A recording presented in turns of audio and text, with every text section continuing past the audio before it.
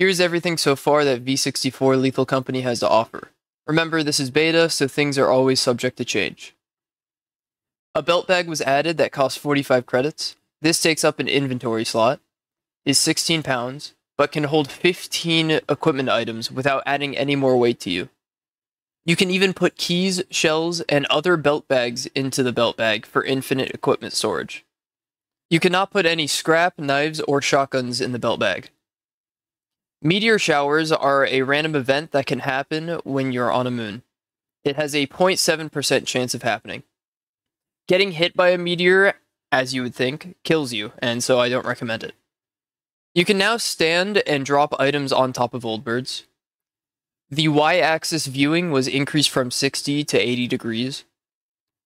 Haunted doors in mansion became less common. Single item days were reduced again to a 5.2% chance. There is also less chance to get two-handed or rare items for a single day scrap. Flasks, plastic cups, clock, and toy trains are no longer conductive. Dine's outdoor power was decreased back to 7. Previously, it was 10. The Maneater laid off the junk food a bit and lost some weight, and so now it's 21 pounds.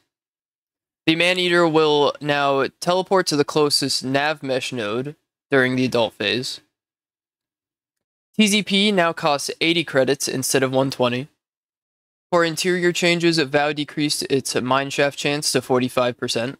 Ren decreased its mineshaft chance to 14%, and Titan increased its mineshaft chance to 24%.